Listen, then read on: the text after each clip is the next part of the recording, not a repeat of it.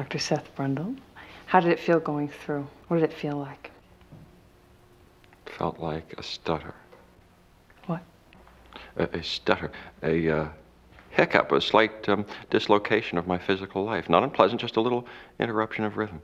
First I thought it didn't work. I thought I was in the same telepod I started out in.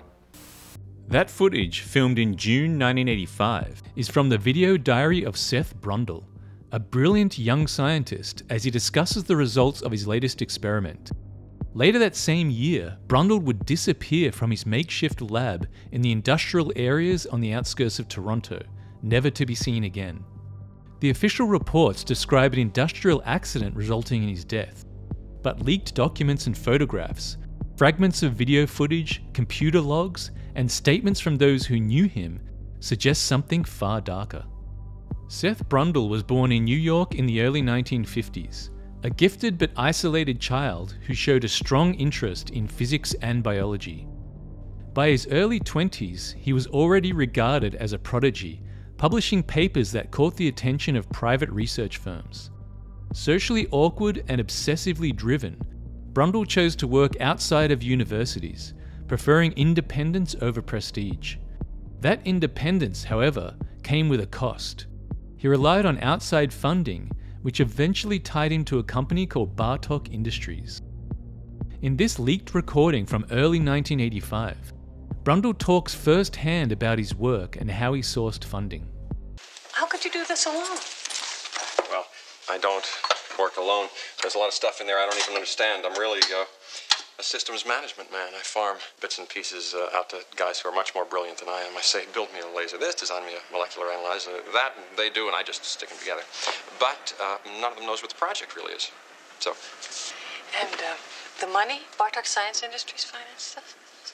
But they leave me alone because I'm not expensive. And they know they'll end up owning it all, whatever it is. So. The company he mentioned, Bartok Industries, was a shadowy biotechnology and defense contractor that rose to prominence during the late Cold War.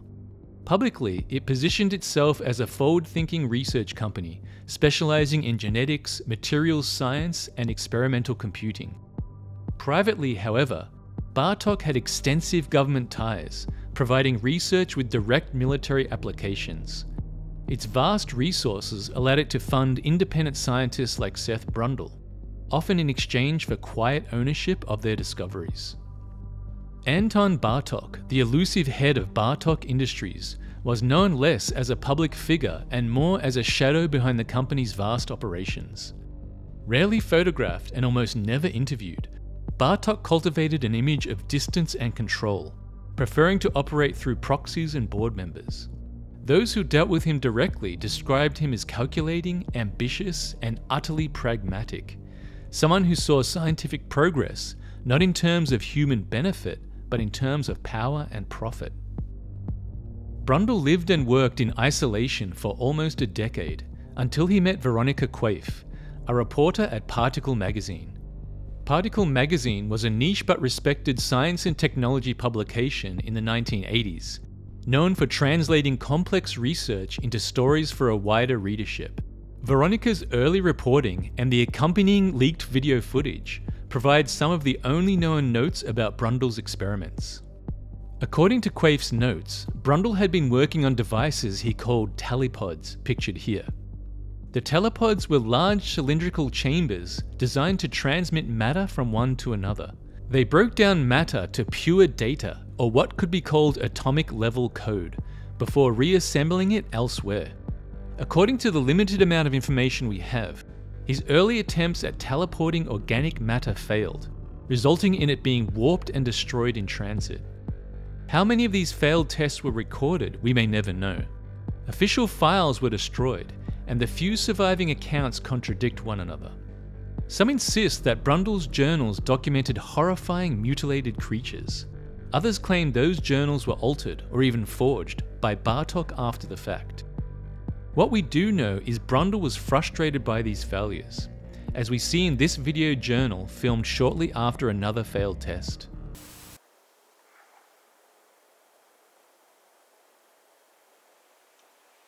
We've got to do this, Seth. Talk to the tape. Get in the habit. The world will want to know what you're thinking. Is what I'm thinking. Good. The world will want to know that. What else? Why didn't it work? I think it turned the baboon inside out. Can't deal with flesh. It only seems to work with inanimate objects, nothing that's living. Must be my fault. Why? Computers are dumb. They only know what you tell them. I must not know enough about the flesh myself. I'm going to have to learn. But by mid-1985, Brundle claimed to have solved the problem. He successfully teleported a baboon, alive and unharmed. Veronica's notes detailed his excitement.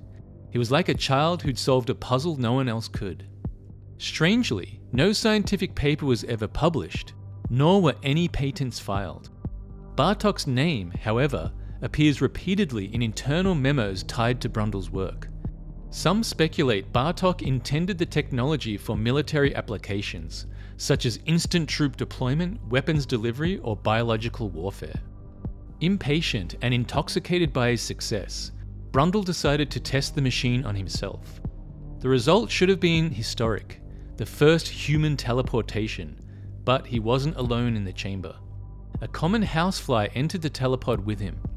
According to the leaked computer logs, the machine, unable to distinguish between man and insect, fused their genetic material into one hybrid organism. At first, Brundle appeared enhanced, faster reflexes, superhuman strength, and sharpened intellect. He spoke further about the changes in this video. Well, it should feel exactly the same as before.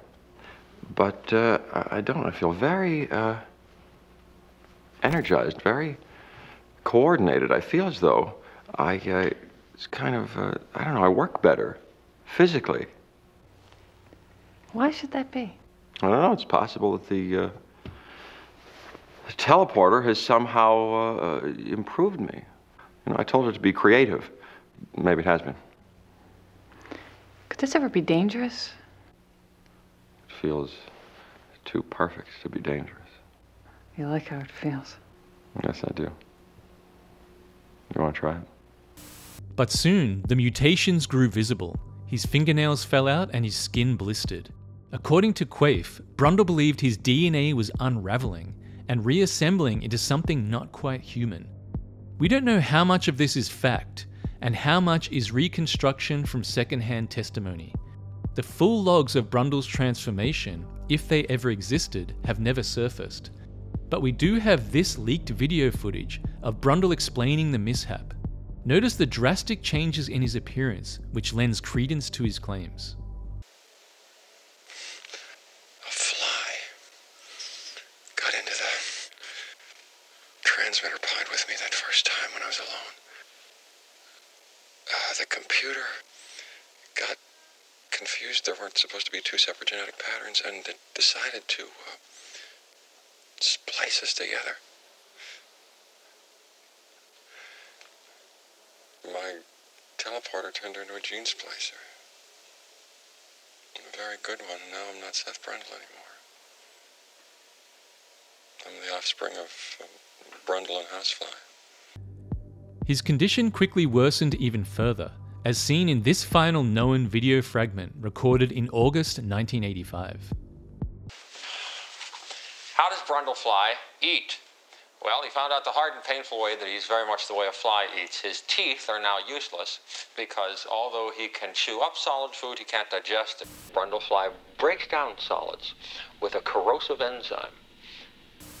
In the following weeks, what happened in the lab is unknown, but we do know by September 1985, Seth Brundle had disappeared. Bartok agents were seen going in and out of his lab. His equipment was stripped, his journals were taken, and his body was never accounted for.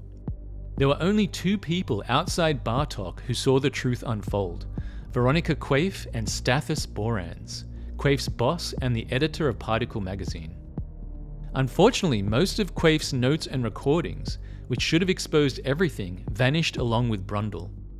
Whether she suppressed them out of fear, or whether Bartok made sure the story never got out, remains an open question. Stathis Borans, who suffered severe injuries which he claims were at the hands of Brundle, has remained almost completely silent about the incident. but did confirm Quaife was pregnant with Brundle's child. A fact that would have made her a target for Bartok Industries.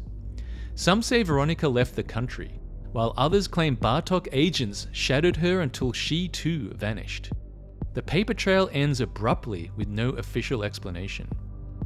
If any further information on her fate comes to light, I will follow this up in another video. Thanks for watching.